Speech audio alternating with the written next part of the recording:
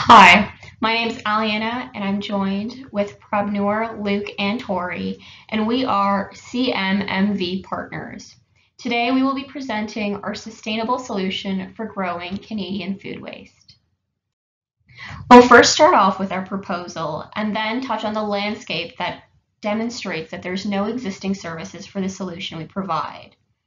We will then move on to the projected value generation as well as our growth forecasts, and finally finish off with how risks can be mitigated regarding the solution.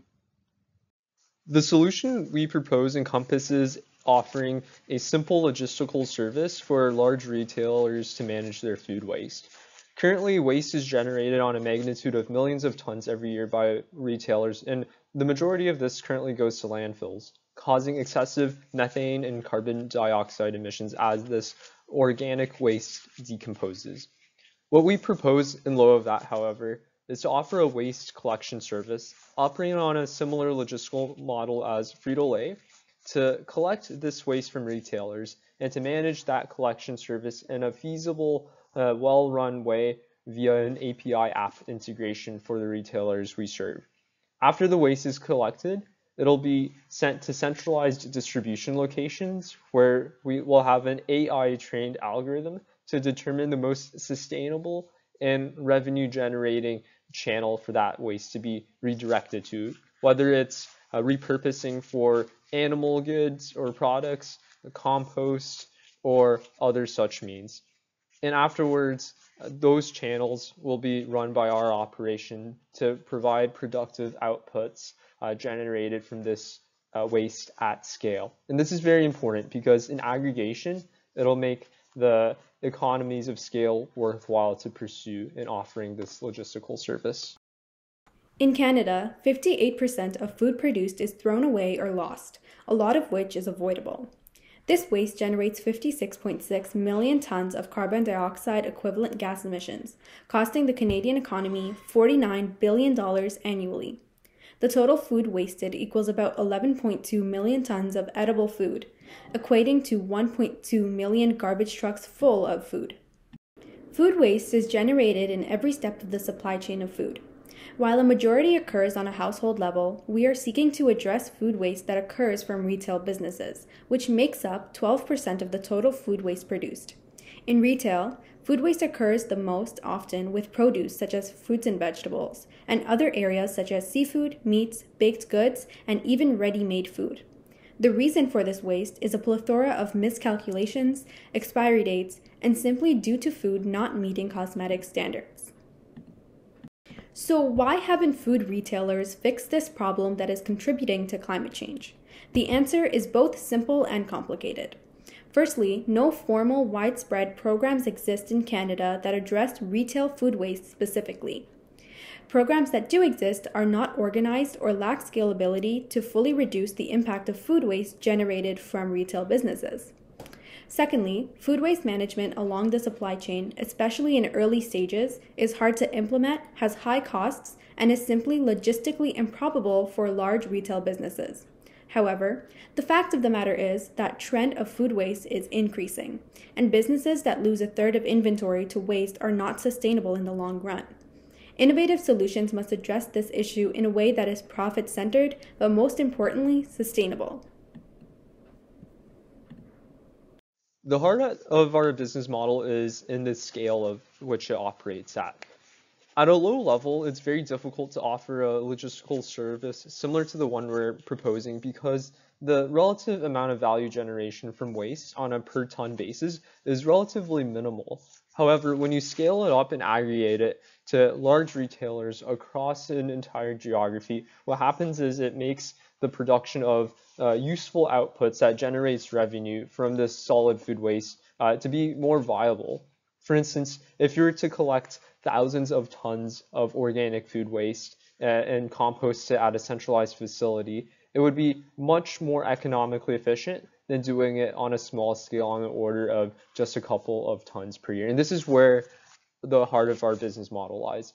Waste is generated in large amounts. We offer a very scalable, easy solution to retrieve that waste. And we solve for and change that waste into productive outputs at a large scale. The value we propose to retailers is rather simple through 4 main ways. The first is the low logistical overhead for the service we propose. The retailers we serve won't need to invest in additional infrastructure or staff to operate this. Rather, we'll operate under the Frito-Lay service model where our own employees run trucks and other services that go to the stores to retrieve waste as needed. Secondly, this solution will provide some degree of revenue regeneration. When retailers throw out their waste right now, they don't receive any compensation for it. However, we'll offer retailers a very modest amount of cash compensation in return for having access to their organic waste. Thirdly, this will also improve access to fresh food products for consumers. If retailers are able to get some degree of revenue by throwing away old organic goods, they'll be able to reduce the product shelf life on average. And lastly, this will also improve ESG metrics for the retailers we serve. On a similar note, we've also found that no existing solutions exist that offer high value generation for bin products on the same scale and simplicity as we do. For the most part, current solutions either have excessively high costs, which includes building stuff from the ground up or using current third-party service solutions. And on the other hand, alternative options such as donations and decrease in sale prices come with reputational risk and don't generate much additional revenue. We recognize that our operations will have a significant decrease on greenhouse gas emissions through 4 main ways. The first is through our large scalable infrastructure, which will be optimized to handle the logistics of massive waste retrieval services. This will decrease emissions from running operations that otherwise smaller operations would have. Secondly, we'll also be reducing the amount of organic waste that goes into landfill. As organic waste breaks down, methane gas is reduced. So if we're able to reduce the amount of organic waste going to landfill, we'll be consequently reducing methane gas emissions.